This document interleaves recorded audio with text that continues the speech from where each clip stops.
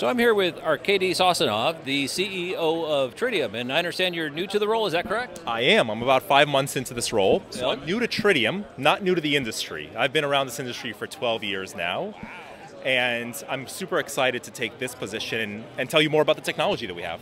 Yeah, Tritium went through a bit of a rough spot, but you just did a product unveiling. Can you tell us the name of the product that you just unveiled today? Absolutely. The product is called the TriFlex, and it takes scalability and flexibility to the next level. It is a high power product. You can output up to 640 kilowatts from a dispenser. But more importantly, our product allows you to add up to 32 dispensers on one power cabinet. The power cabinet, we call it the TriFlex Hub. Those 32 dispensers, they're feeding up to 64 vehicles simultaneously. That's why I said the horsepower. That's a big site right there. It is, and it's where CPOs are going. In this time of turbulence in this market, the larger CPOs believe that they can get out ahead of everyone else and build bigger sites because that's what consumers want. They don't want to queue in line. They want to go and know that there's availability of charging infrastructure.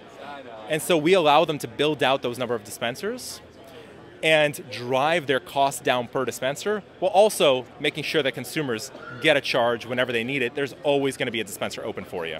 Yeah, when you do a distributed model like that, there's a lot of economies of scale that come into play when you start building bigger stations like that. So it definitely makes sense. And I think as the economics of light-duty electrification continues to drop, it's inevitable that there's going to be increased adoption. So queuing line inversion is going to be something that is going to be a hot topic, I think, in the coming years. But you were also mentioning something very intriguing to me about the ability to split the difference between the amount of capacity for inbound grid power versus dispensing power out to the, or DC power being dispensed out to the dispensers. Can you talk about that a little bit? Absolutely. So it's what Tritium has done in our previous generation products, but we've taken it further here.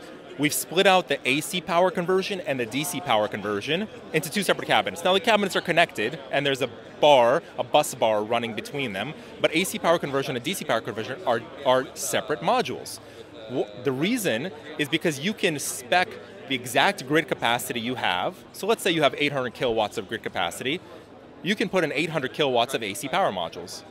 But next to that, you can put in 1.6 megawatts of DC power modules. So what you're doing there is two things. One, you are banking on the fact that not every vehicle shows up at the same time and not every vehicle pulls high power all at the same time. So you may never need the 1.6 megawatts. You may actually be okay with the 800 kilowatts. But when vehicles do show up with higher power, when that vehicle mix changes, instead of upgrading your utility infrastructure, you just feed in battery storage to the DC power modules. You don't need a separate inverter. You just feed in battery storage to the DC power modules to make up that gap between the 800 kilowatts and the 1.6 megawatts you're trying to deliver to vehicles.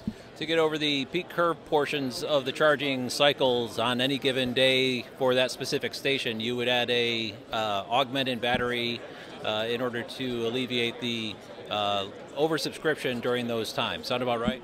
And other DC power sources. So I've seen linear generators, I've seen solar. This company was born out of the outback in Australia.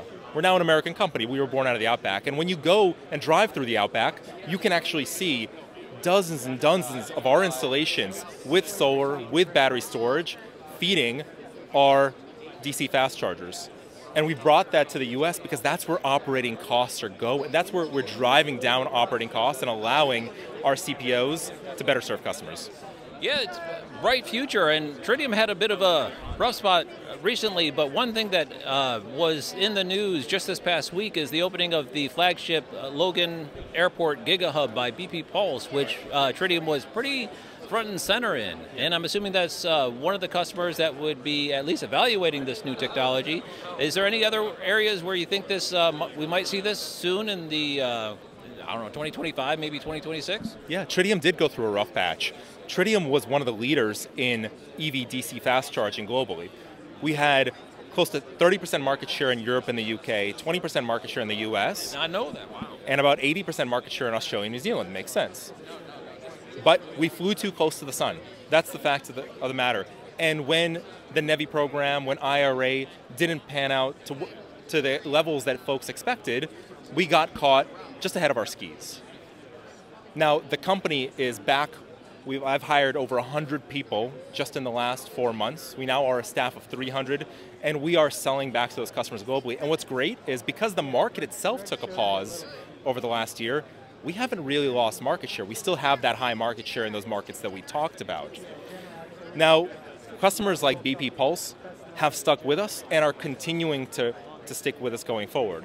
That GigaHub launch near the Logan Airport in Boston, in my backyard actually, is one great example. And by the time your viewers see this video, they'll probably hear about another GigaHub going live at LAX. LAX, yeah.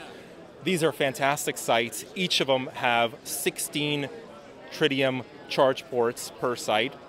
And customers, as I mentioned, like CPOs like BP Pulse, are just going larger and larger and larger because, again, the name of the game here is not about peak power out of one charger. It's about having lots and lots of dispensers available for drivers as soon as they show up. There is no wait, no queue. Yeah, one of the vibes I'm picking up here at ACD in 2025 is I don't get any indication of people pulling back on electrification or that it might dissipate, and the lack of the NEVI program is going to deflate the EV bubble. On the contrary, I only see adoption increasing. The name of the game recently seems to be TCO and fleet operators, and although the light duty space might not be picking up as fast as we were expecting, fleet operators definitely seem to have their eye on electrification, and so I'm assuming a fleet use case for this is going to be pretty common as well. I don't know if you sell directly to individual fleet operators or do they have to go through a integrator? We typically sell through partners in the fleet segment. Although if a fleet wants to come to us and buy directly, we're more than happy to. But typically what a fleet wants is a packaged service option, packaged installation, packaged fleet management software, and packaged hardware all together. In those cases, we're more than happy to work with our reseller partners and value-added distributors. And there are plenty of them on the floor today. Now, going back to what you mentioned earlier, that the segment took a little bit of a pause, yes, but as you saw, EV adoption continues to climb. The market expected, with all of these incentives going away and the consternation at the federal level, that EV adoption would start to tick downwards. It hasn't. It's continued to rise quarter over quarter. And what these charge point operators have realized is they took about a year-long pause on their infrastructure planning and deployment, and now they're starting to have to catch up. And if you take a pause for a year on infrastructure, you're well behind because that's the planning process. 18 months, right. It takes 18 months. So now there's a desire to go out and go as quickly as possible, getting grid capacity, getting utility infrastructure, getting chargers, because adoption keeps ticking up and you don't want to be behind that curve. Yeah, I don't know if you're seeing the same thing I am. I feel as though 2025 might very well be the year of most DC fast charger implementations in the United States ever. Right now is what it seems like. There is so much going on. So anyway, congratulations on the launch of your new products, sir. Thank you, Walter. Yeah.